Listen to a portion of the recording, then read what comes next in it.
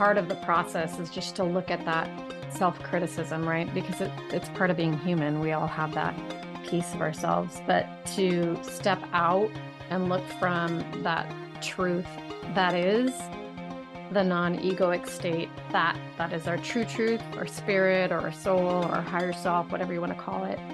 And that perspective is then accessible when we're in the chaos of the doing. Oftentimes we can't access that part of ourselves. Hey everyone, it's Lynn Durham, and you're listening to Create Magic at Work. Create Magic at Work is on a mission to equip senior leaders with tools they need to be a true quantum leader and actually understand what that means. Improve employee engagement, retain top talent, and transform your workplace culture to have less drama and stress. So let's start making magic.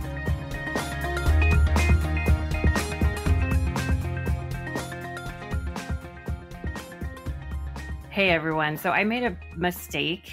I had recorded a solo episode for all of you on compassion for self and how to utilize that to make your life better. And I didn't have my podcast mic turned on. And the episode turned out sounding really crappy. And so funny enough, it was an episode about self-compassion and not expecting perfection and not beating yourself up for mistakes that you make. Right around that same time, I was a guest on the Chakras and Chardonnay podcast with my dear friend Maria Mays. And she was gracious enough to let me use this interview and let it live on the Create Magic at Work podcast. It is such an amazing peek into the Create Magic at Work world. It also gives you amazing tips on how to have compassion for self. And we also talk about some of my favorite things, which is drinking champagne and in a celebratory way. And we deep dive into some other fun things like that. So please take a listen. I think it'll really enhance your life and your day and your week. And Maria, thank you for letting this interview live on the Create Magic at Work podcast. Sending magic to everyone. Take a listen. Well, welcome to another episode of Chakras and Chardonnay. I am super excited to share my guest with you today. Before I do so, I want you to do me a favor. And that is, as you're listening to this, I want you to think about someone in your life who's been there as a constant support through the good, the bad, and the ugly, and just kind of a rock in your life. And so my guest today has been one of the people who have been that for me. Now, I'm really excited to introduce Lynn Durham. And I asked her to be on this podcast, not because she's been such a rock in my life, although that's a huge part of what makes her an amazing being in my mind, but because she's got a ton of wisdom, ton of experience, and is doing so much work to bring magic into the corporate world. So Amy is the founder of Create Magic at Work, where she uses her training and certification work through executive coaching and spiritual intelligence to really pull in a combination of spirituality and development into the workplace. And so think about that. Bringing magic into the workplace is literally what Amy does. And so she's also the host of Create Magic at Work, which is a podcast that is in the top 5% global ranking, which, I mean, that alone is huge, right? And is an author of a book by the same name, which I highly recommend you read. She's an executive contributor for Brains Magazine and has guested on over 70 podcasts herself, sharing insights on how leaders in the workplace can become empowered and embrace their full potential. So she, prior to this world, was on the other side of the equation as a corporate executive herself. And so she really pulls in real world practical application of these teachings. And so I'm so excited that she's here to talk with us today. And she's got tons of certifications, everything from C. Berkeley executive coach to a spiritual intelligence coach, and most recently an Edgewalker coach. So I'm so grateful that she said yes to being a guest on Chakras and Chardonnay. And I'd like to welcome her right now. Amy, thank you for being here. Thanks for having me, Maria. You almost had me in tears already in the beginning with your intro. So yeah, I'm excited to be here. Excited to share some magic today. Awesome. So is there anything I left out or anything you want to emphasize in terms of my short introduction for the listeners? No, that was great. The one thing to emphasize with spiritual intelligence in the workplace, I always like to remind everyone that it's a lot of times it's something that people haven't heard of before. And it's a framework of leadership skills that comes from a faith neutral perspective. And really, people that are interested in these skills or in coaching to these skills are people that have a strong foundation already in emotional intelligence, and they want to go beyond that. They want something deeper. And so it's a faith neutral skill set. Okay. Spiritual And intelligence. Yeah. maybe too, I appreciate you clarifying that, and maybe just share with the listeners what your typical client looks like, who you're typically working with these days. Yeah, that's interesting. I've been asked that a couple times before, and I'm like, so the people that really love this work, they're all different. So I work with a diverse group of individuals, obviously, because this is very inclusive, because it's faith neutral. Mm-hmm. One thing that really touches my heart with a lot of my clients are the ones that do the work and approach me to do the work, are some that may have felt judged or shamed in a religion they grew up in their childhood. So they've shut that part away, and maybe they've shut a part of themselves away. And what a lot of studies are finding is, there's all this chatter and talk all over LinkedIn. Let's be our authentic selves at work. Oh, we want you to be your authentic self at work. And yeah, show up as you. But really, sometimes it's double talk, because they're saying, well, show up as you like us. And I really find that in particular, the LGBTQ plus community really thrives in this work. They're a huge part of my client base. But then also, middle-aged white men that have been basically shut down as well to be able to express their vulnerability and courage in an emotional way in the workplace. They step into my world too. Wow. So, yeah.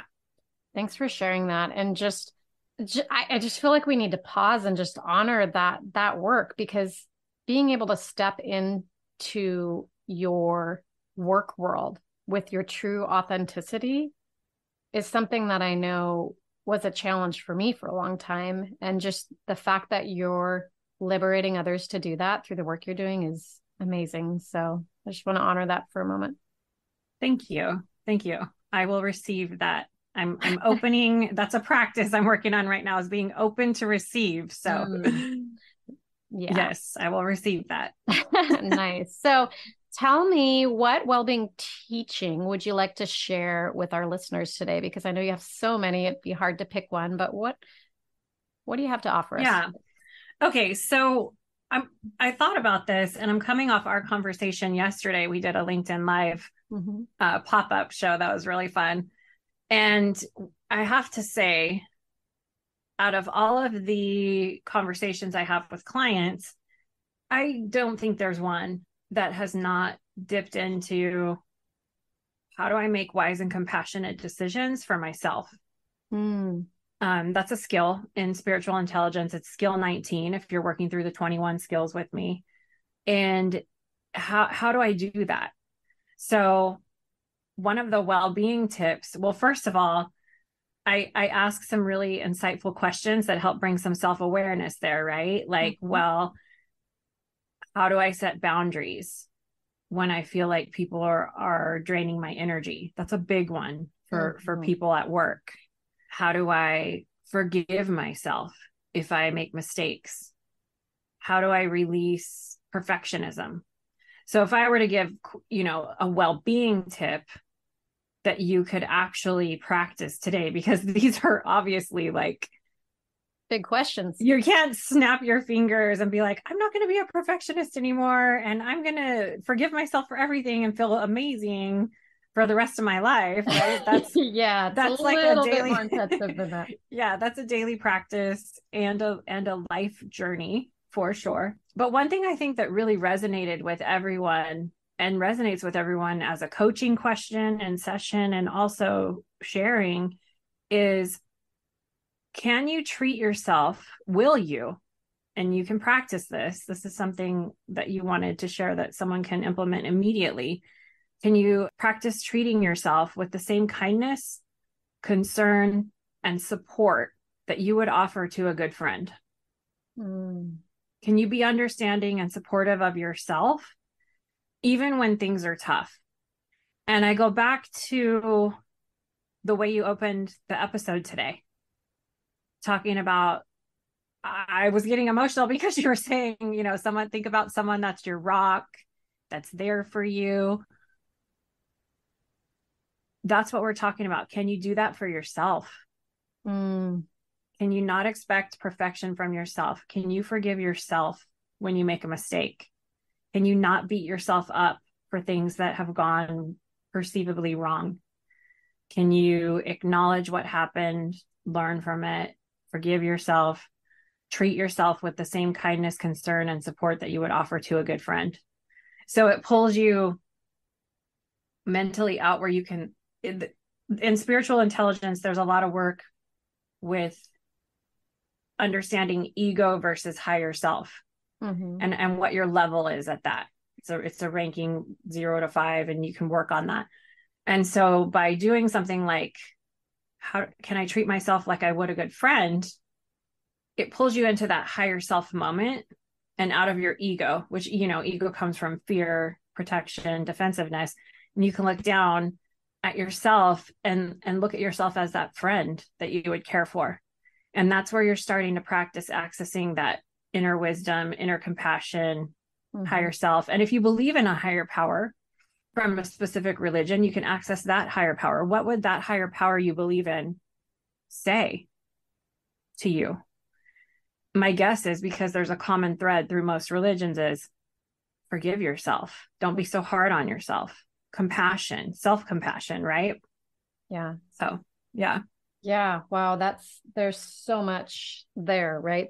There's so much there. And I'm right there with you in terms of, I can't think of a client that I've worked with one-on-one where it hasn't been part of the process is just to look at that self-criticism, right? Because it's part of being human. We all have that piece of ourselves, but to step out and look from that truth that is the non-egoic state, that is our true truth, our spirit, or our soul, or our higher self, whatever you want to call it. And that perspective is then accessible when we're in the chaos of the doing. Oftentimes we can't access that part of ourselves. So how do you recommend folks go about keeping that front of mind? Like you mentioned, and we talked about yesterday too, these things are daily practices. It doesn't happen overnight. So I love that question of, will you, rather than can you, will you? You were very intentional about your wording there. Will you treat yourself as you would a friend, with compassion, with deep concern, and that support, being that rock for self? What's a way that we can apply that daily? Yeah. Will you make that choice? It's a choice, and it might feel uncomfortable. And the way to do it daily is to just start trying it, especially if you haven't before. And all of us go through that. It's like we have that internal, we call them ants, right? The negative thought or something. Automatic negative thought. Yeah. Thank you. Automatic negative thoughts. We all have the ants crawling around in our head. So it's the awareness, that self-awareness. Oh, I have an ant that just came up. Now, why did you make that decision? I'm so ashamed. Like, I can't believe I did that. Like, I feel like an idiot, whatever it is that you're telling yourself. Oh my gosh, it's that recognition, that self-awareness. There's an ant in my head. What am I going to do with this ant? And how am I going to handle it? And what would I say to a friend that had an ant come up? Like, oh my gosh, you are so amazing. Everyone makes mistakes. Like, you got this. Like, this is a part of the life journey. Whatever, let's change the narrative, retell the story in our brain. That's one thing you can do. Part of it, though, is flexing that muscle underneath of improving the percentage of the time that you're operating from higher self or from inner wisdom and inner compassion, because that helps you bounce back faster. So there are certain things that you can do that are easy, that can help you operate from higher self a higher percentage of time versus staying in that ego state. And one of the things I developed for Create Magic at Work is the journal prompt card deck. So you close your eyes, you pull a card, it gives you a message and an affirmation, and then there's 2 questions that you can journal on. And just journaling helps you access higher self. It puts ego aside and just helps you tap into that inner wisdom and compassion that's within you. And then by doing that, that's a quick, easy one, right? Then you'll just notice, yeah, I lose it once in a while. But I'm seeing that I'm bouncing back quicker. You know, I have a client I've worked with for a year and a half now. And when I first started working with them, they would fall apart when drama happened at work. And it would just put them out for the evening, for the night, couldn't sleep. Just, you know, they're worked up, they're triggered, they're flooded. By just doing this practice, they bounce back a little faster. They sleep at night now. They're a little calmer. That's huge. Yeah. I mean, if that isn't a testimonial to this being worth doing the work of evoking a little self-compassion practice like this on a daily, I don't know what is, because who doesn't want to sleep better, feel calmer, all of those things. So that's awesome. Yeah. Where do you find, just if you look at your client base and kind of a overarching, you know, 10,000 foot view, where do you find the biggest area of struggle with this? Because even though you're working with people in a work focus, right, as an executive coach, our personal lives spill over into every aspect of it, right?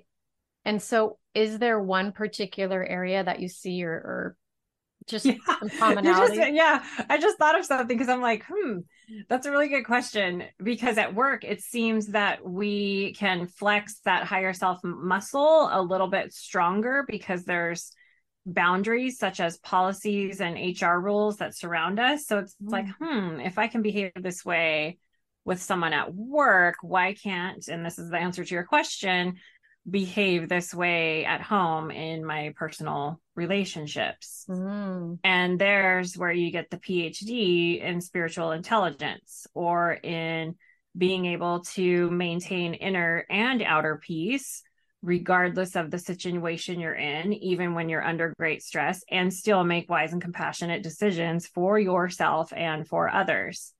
And I often find that some of these practices arise in people's personal lives a lot more than in the workplace. Once they talk about workplace, business, everything, we start working on these skills, and then it's like, oh, my partner is doing XYZ. I feel like I can't be centered around them or operate from higher self around them. And then it's like a whole new practice or test, right? Right. That's when the real work begins, right? When it's your closest, most intimate relationships. Don't we know that? That's really interesting. And, you know, you mentioned, and I've actually been meaning to ask you this question for a while, but always forget. So I'm going to leverage this opportunity to ask it now while it's front of mind. In SQ, it sounds like I've heard you say inner peace and outer peace several different times. And so what is the distinction or the difference from the SQ perspective of those two terms? Yeah.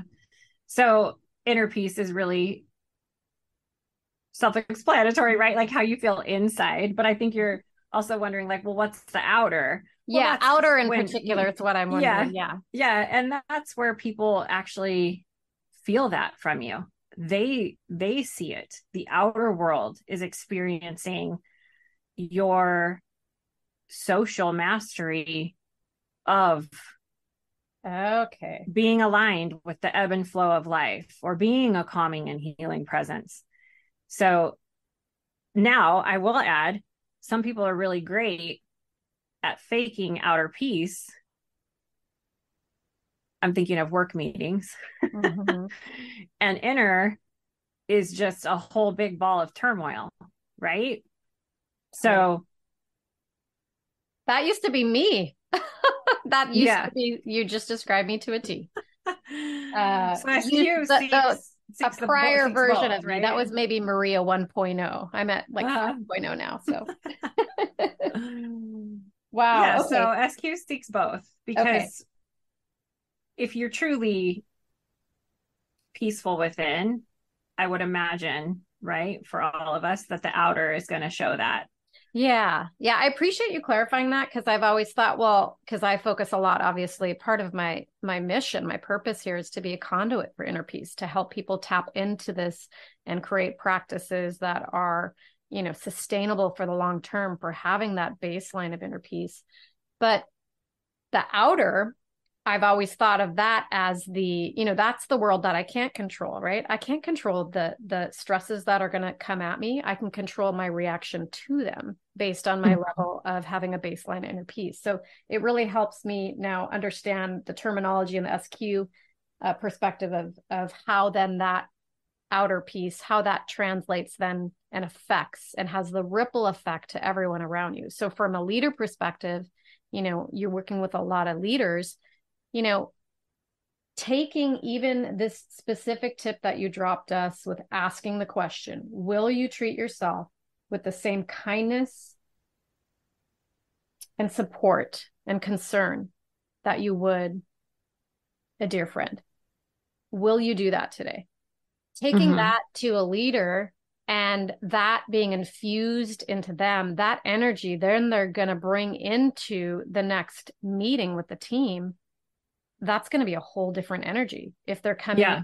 one with one of self-compassion, because as we know, if we don't have deep compassion for self, we truly can't have it for others. And so Cannot. then that the illustration you painted of, the person that's coming in walking a good game, looking like the, leader that we all want to work with at work because they've got it all figured out, calm, cool, and collected. But if they're going home and beating themselves up at night, even though they might walk a smooth game when they come in, there's going to be a subtle energetic difference there. Yeah, there is. And that's why I brought this up to focus on first, because if exactly what you said, if we can't have compassion for ourselves, we cannot give it to others. And that really, that lesson will continue to reverberate on different layers and levels if you look for it. As you move through, there's strong data that shows that whatever energy level we're showing up from, it ripples out. If we're in a position of power, it ripples out to our teams 10 times over. So if you're operating from a space of fear and anger, imagine that multiplied by 10 with your team that's in your charge. And so it's really important. That's why this is so important to take a look in the mirror.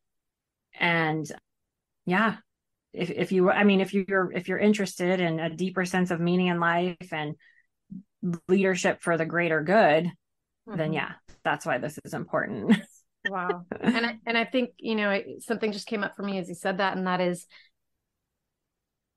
oftentimes, and just to the listeners, many of whom are likely parents, as being leaders in the home, that same equation, your kids are picking up on everything.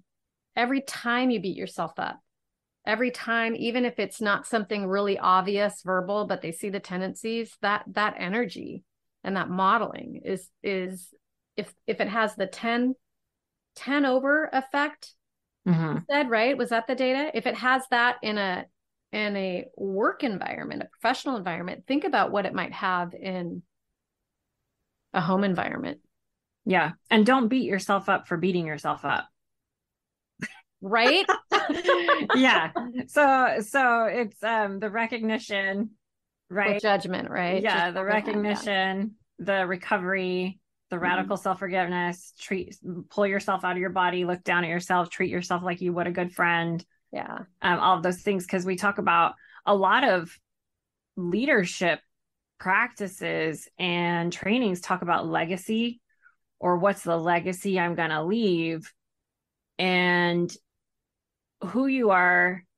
If you're this amazing leader at work, but you're not exhibiting, or you're not operating from higher self or inner wisdom compassion at home, I mean, that's your legacy. Like, who are you really, and what legacy are you leaving every day with your choice in how you want to move through the world? I Yeah. love that. I love that. Wow. Amy, thank you so much for sharing that. I mean, I want to wrap this piece up right there because that was so powerful. So just as a reminder to the listeners is just, maybe throw it on a Post-it note, maybe put this on your lock screen on your phone. This question: will you treat yourself with the same kindness, concern, and support that you would a dear friend? Yeah. And even I gotta say, I treat myself with the same kindness and Turn it support. into Yeah. an affirmation. Yeah. Yeah. Yeah, I think that's a Yeah. natural progression, right? Mm-hmm. Starting with the question and then moving into the affirmation. So beautiful. Thank you so much. So Yeah. I'd like to transition this conversation now into one about wine. Perfect. So tell me, Amy, what is your favorite type of wine?